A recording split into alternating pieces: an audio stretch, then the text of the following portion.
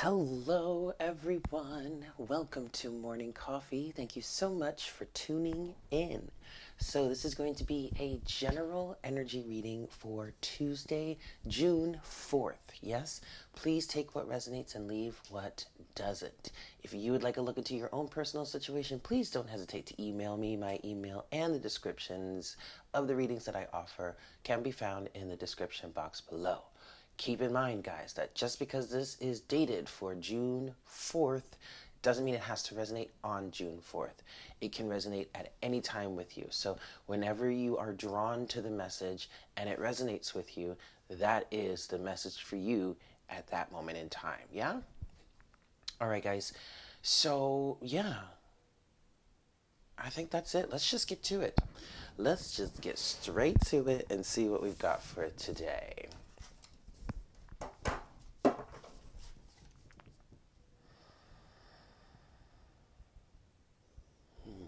Hi, Spirit. Please make me a clear channel for the collective at this time.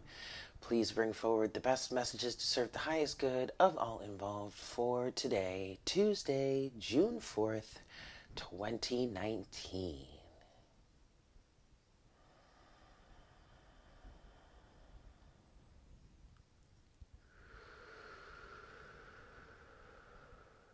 Thank you so much, Spirit.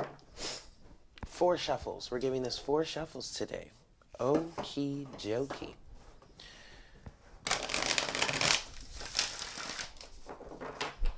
For the collective, morning coffee, Tuesday, June 4th. I believe we had the new moon last night or yesterday in Gemini. I believe so. 3. I hope you all did well with that. It was pretty chill for me, actually. Yeah, it was pretty chill. It was good, though. I enjoyed it. And 4. I will say that a step was able to be taken in in the right direction, in like a way that I've been working on going for some time. And it actually, now that I'm thinking about it,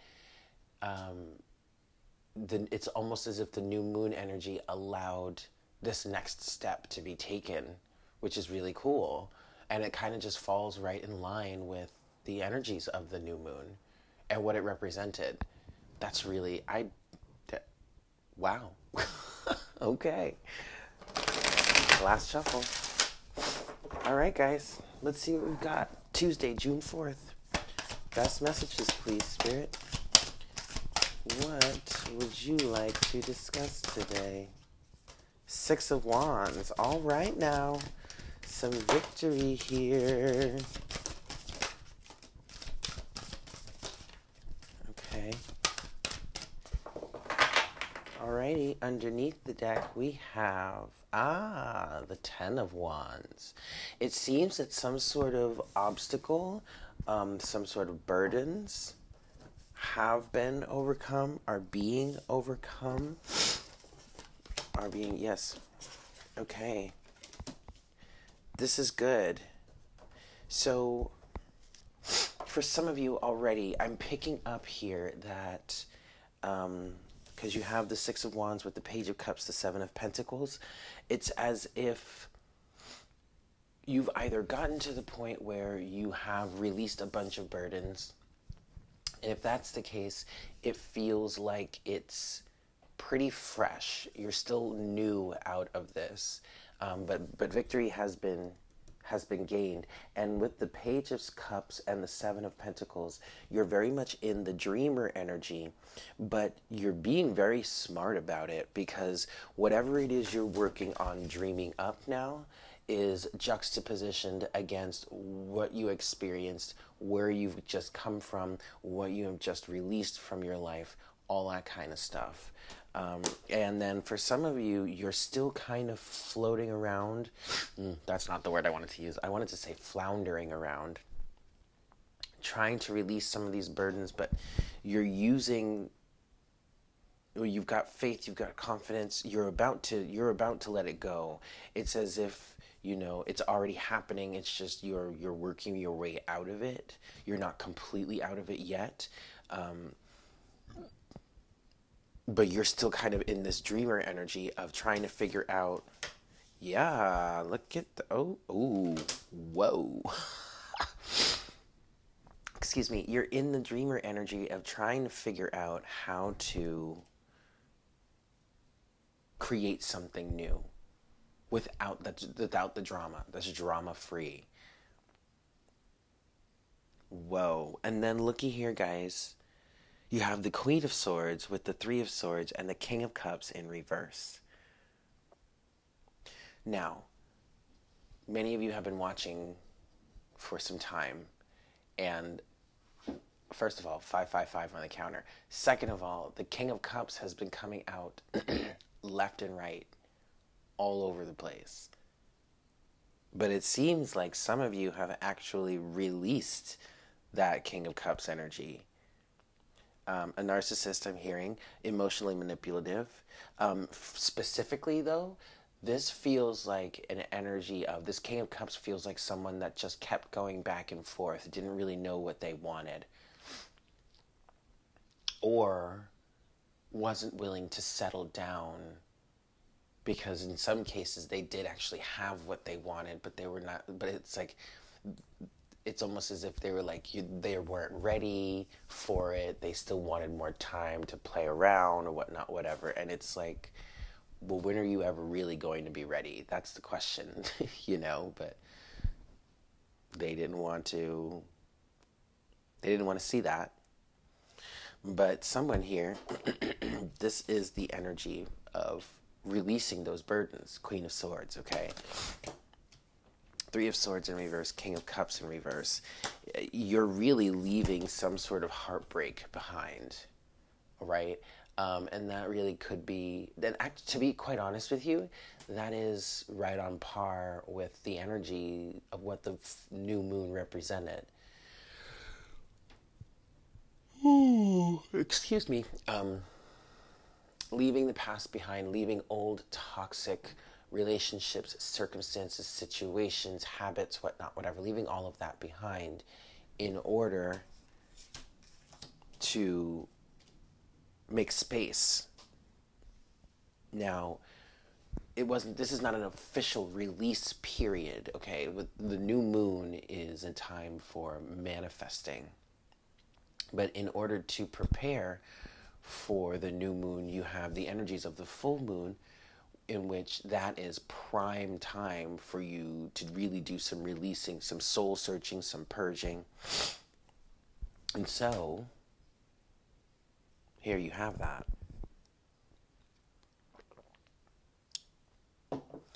If you are in a situation in which you have, like, you're releasing some sort of masculine energy, or you're moving in a different, or you're basically, the masculine and the feminine are heading in different directions here in some cases.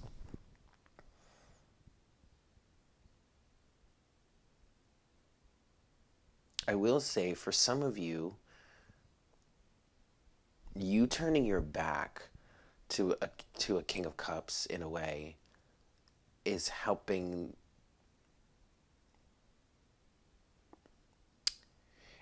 to change or adjust the situation, is what I'm getting. It's like you turning your back on someone's actions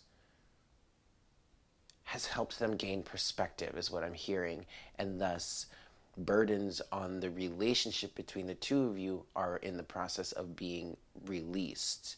So for some of you, it's not that you're going in opposite directions. For some of you, it's about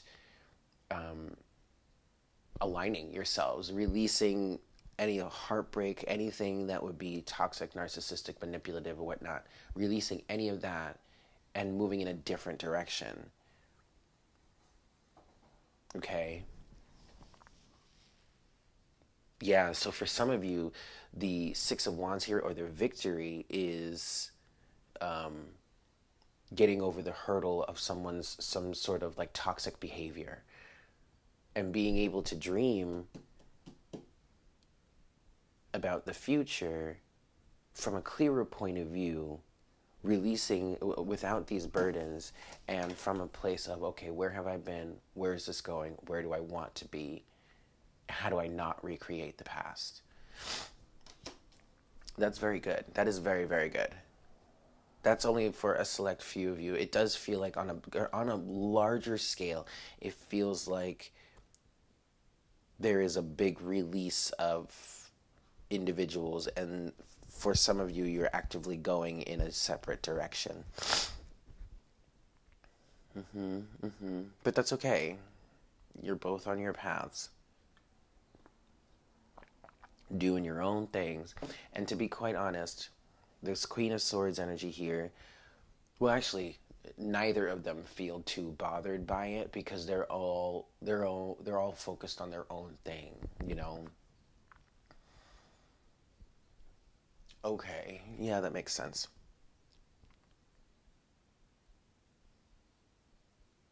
And if some of you are disappointed that the other person is not all that bothered by it, then really how Queen of Swords are you? How detached from the situation are you? There could be a level of spite here. There could be. But hey, I mean, it is what it is, right? You just gotta keep moving. Okay, hold on just a second, guys.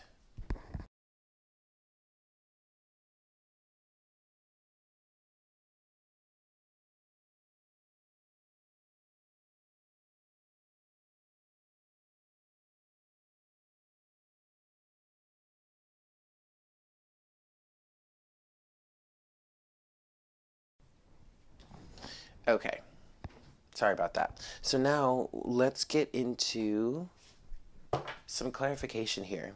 But I do want to say that for the most part, this feels really positive. It feels really, really positive.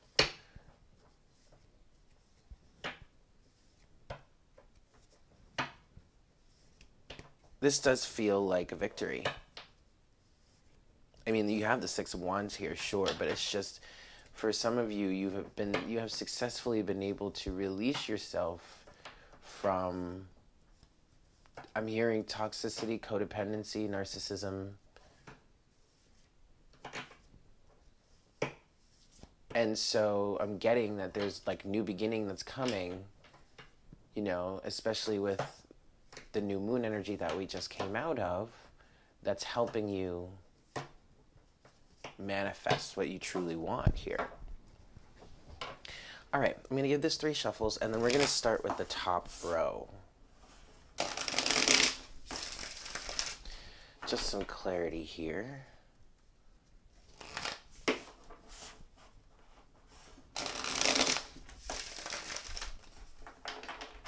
Okay, last shuffle. And I'm using, this is one of my favorite, oh shoot, this is one of my favorite decks, but this is the Tarot Illuminati deck. But looky here, look at what's underneath the deck. The Queen of Swords. And I'm hearing toxicity, codependency, narcissism in terms of the Queen of Swords. So it may be a situation in which you or the other person that you're connecting with, whatever, is hyper aware of toxicity and codependency in a relationship, and it's just not having it. Okay? Just not even close to having it. Like it feels like it feels like the instant that this Queen of Swords picks up on any sort of toxicity or codependency, she shuts it down right away. Not even trying to entertain it, you guys. Okay, let's see what we get. So we're going to start with the top row. 6 of Wands, Page of Cups, 7 of Pentacles. Just some clarity, please, Spirit. 4 of Cups, Knight of Wands, 9 of Wands. Yeah. Yep. Underneath the deck is the Lovers. Okay, so let's see what this is. Yep, 5 of Cups. There is that. So what happens? What else do we have here? Ah, the King of Pentacles. Wow. Wow, wow, wow. Guys, this is heavy. Okay, so in the past, you had a missed opportunity and you had some sort of unrequited love. That was extremely disappointing. 4 to the 5 of Cups. Extremely disappointing. But you guys fought it for a while. You fought it for a while. And it's interesting. You have the 9 of Wands in reverse with the Knight of Wands. I'm kind of getting a few different scenarios here. Either at first, you have some of you, maybe a majority of you in the past, you fought for the situation. You kept writing on, you kept trying, you kept persevering, you kept believing. And there's nothing wrong with believing, please. There is nothing wrong with believing. But at some point, you gave up that fight. 9 of Wands in reverse. But your Knight of Wands stayed upright. Because instead of fighting for this individual, this King of Pentacles here, who was very, toxic, codependent, narcissistic, materialistic, very much focused on finances, status, money, appearance, the opinions of others, whatever, however that resonates with you. Instead of fighting for this guy, you said, fuck that. I'm fighting for myself now. The lovers, you made a choice. You made a choice. And now you can ride on in a brand new direction. Ace of Wands. Feeling, I'm hearing, fancy free with all the love in the world, because it seems like through this situation you have really learned to love yourself. And so, and it's funny because while you were in this 9 of Wands state, you were kind of keeping the situation going. It wasn't until you decided to let your guard down, maybe admit some things. Admit some things to yourself, be honest with yourself, or at least allow yourself to look at things in a certain way that allowed you to stop the fight and finally bring this to completion. 10 of Wands.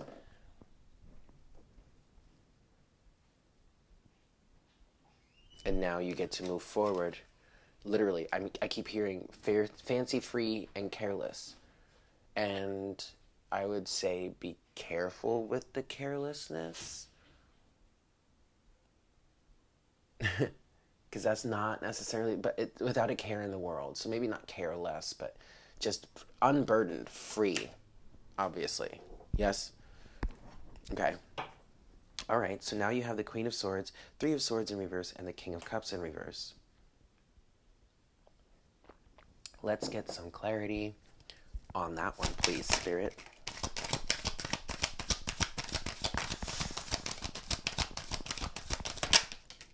Ten of Pentacles. Knight of Swords. Wow. Oof. Good God. Underneath the deck is the 2 of Cups. All right. That's funny. Okie dokie, okie dokie, okie dokie, okie dokie, okie dokie, okie dokie. Hey now. So for some of you, you are, in fact, manifesting a new connection. Something that is way better. Okay, you have the Knight of Swords energy, which is Gemini energy. 10 of Pentacles, the Alchemist, or in other words, the Magician, the Ace of Swords. So you fought diligently. And the Knight of Swords energy here in this situation is, in fact, feeling like the guard dog, or the bodyguard energy, the defender, the offense. I'm sorry, the defense, not the offense. Specifically defense, not offense. Coming to the defense of yourself, riding in, being your own knight in shining armor, we'll say. Which helped you to really complete a situation. 10 of Pentacles. To me, 10 of Pentacles, yes, it does, officially it does represent time, but also to me, in terms of it representing time, it also represents lessons learned, in my opinion. And so bringing some sort of situation to completion, some sort of karmic cycle to completion, some sort of life lesson to completion. And now you get to manifest something brand new from that point of view, from that understanding, from that epiphany, that aha moment. Yes, that's beautiful. Two of Cups here. So,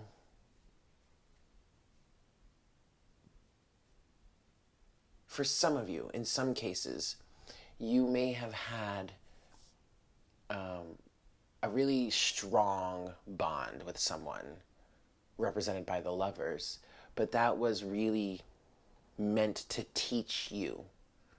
To teach you, whoa, okay, the Page of Wands wants to come out too, was meant to teach you how to stick up for yourself, stand up for yourself, defend yourself, even love yourself more. And so now there is some sort of relationship that's coming through here. It doesn't have to be a major long-term relationship. It could turn into a long-term, or like you could be together for a hot minute. But what the Two of Cups feels like is some sort of interim situation for some of you until the divine partnership comes back around. But all of that is in service of, here, this Page of Wands energy, embarking on a new creative journey, in a new creative direction, having discovered more about yourself. To me, the Page of Wands is about self-discovery. Understanding yourself on a deeper level, understanding your passions, your desires, and learning how to fulfill them better.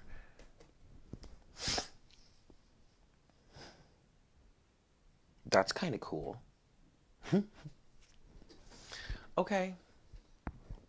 I mean, it seems like this new moon energy has really served well for a lot of you, a good chunk of you. And I say that's quite beautiful. Yep. Okay.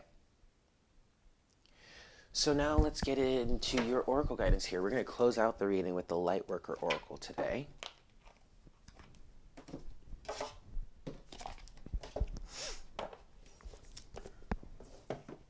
Okay, here we go. So, let's do it this way. Closing out this reading here for this new moon in Gemini energy that we're talking about.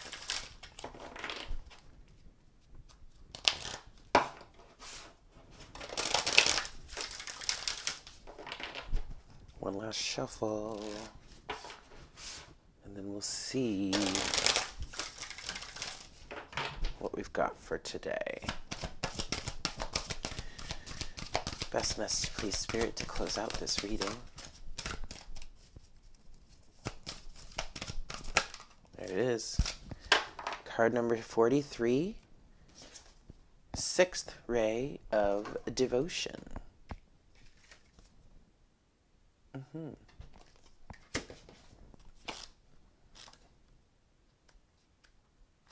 Okay.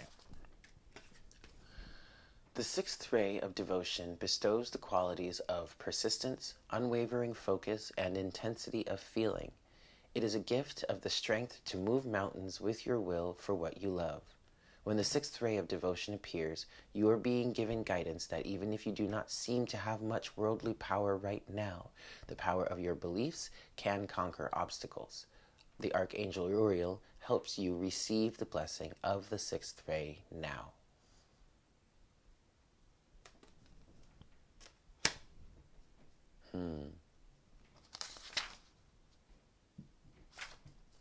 Hold on, guys. Ah, yes. Okay. So I'm just going to read these two paragraphs here. You are receiving a blessing of the sixth ray of devotion. It is serving your soul growth and will help you develop faith in your principles and trust in the power of your beliefs. You will be able to recognize and appreciate the extraordinary strength within you and realize that you have enough willpower to keep working towards your dream, overcoming any obstacle until you are divinely successful. The sixth ray reminds you of the power of love, which can conquer anything and everything.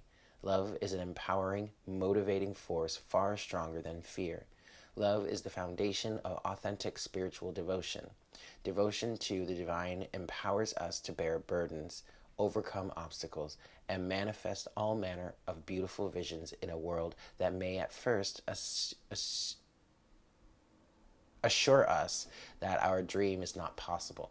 The sixth ray blesses you with spiritual stubbornness and sacred rebellion against any odds. All right. So there you have it, guys. Thank you so much for tuning in. I hope that was helpful for you. I hope you all have a really, really fantastic day. And I look forward to connecting with you again for our next cup of coffee tomorrow morning. Yeah? Take care. Mwah! Bye.